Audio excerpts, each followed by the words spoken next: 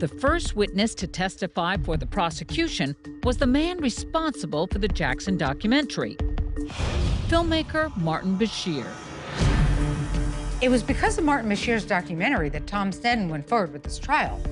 He was the first witness. His documentary was the thing that we saw. Abu, Abu, Abu. I love my children very much. My children sleep with other people all the time.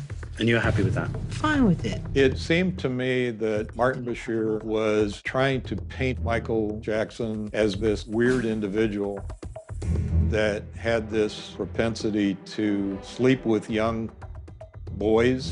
When you actually invite children into your bed, you never know what's going to happen. When you say bed, you're thinking sexual. They make that sexual. It's not sexual.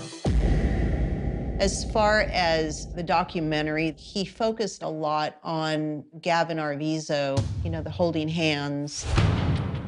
The jury watched an unedited version of Bashir's documentary, but we can't show you that because the film has since been modified and images of Jackson holding hands with his accuser have been removed. They created an ugly picture of Michael Jackson. They don't want to take responsibility for that. So what do? They cut the footage so that no one can point a finger back at them. The prosecution argued that those moments indicated a criminal relationship. I felt like if Bashir wanted to portray him as a villain, he succeeded. I was shocked and also disgusted. Being a mom, it placed more of an emotional feeling in me. Tom Sneddon was relying on the documentary to be the cornerstone of his case, but Jackson's defense was ready to go after the man behind it. Tom Mesereau was able to reveal that Martin Bashir had been brought up on unfair journalistic practices in England, and Bashir couldn't deny it. Think about it.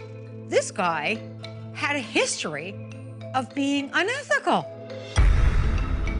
It proved to me that he wasn't very good at what he did. The prosecution aimed to regain momentum with their single eyewitness, the accuser's younger brother, Star Arvizo.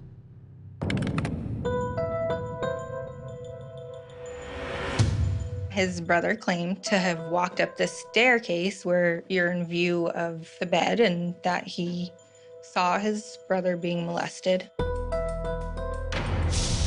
The defense contended that Starr's account could not have happened as he claimed, because Jackson had installed an alarm system to prevent anyone from approaching his room without his knowledge.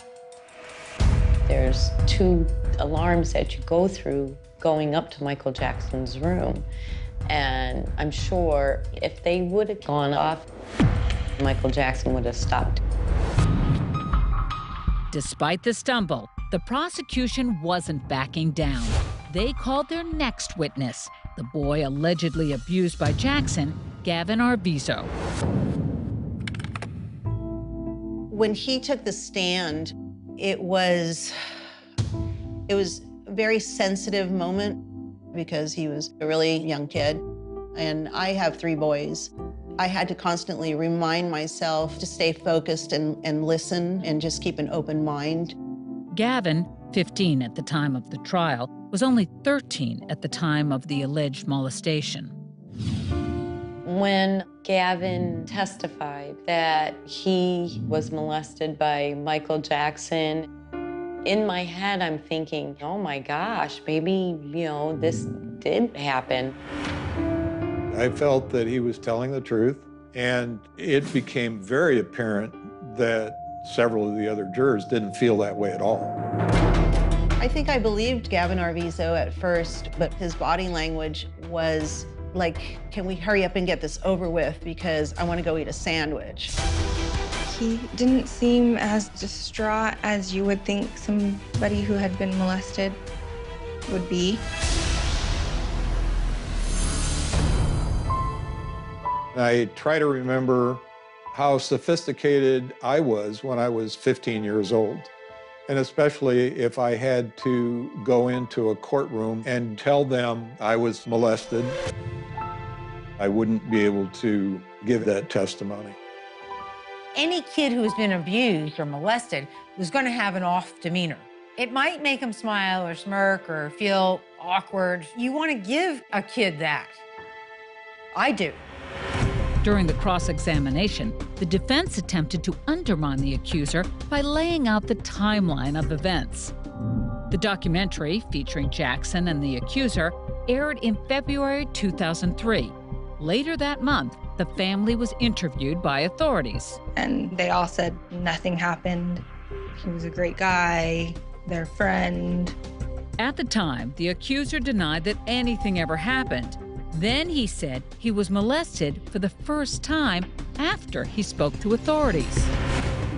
The change, I believe, was Michael Jackson asking them to leave the ranch. And after they left was when they went to the prosecution. Seeing that the 15-year-old was shrinking under the spotlight, the defense piled on. I looked at Gavin Arvizo and I said to him, "You were angry at Michael Jackson, weren't you?" And he said, "Yes." And I said, "Tell the jury why." And he gave a long litany of reasons why, but he omitted to mention child molestation.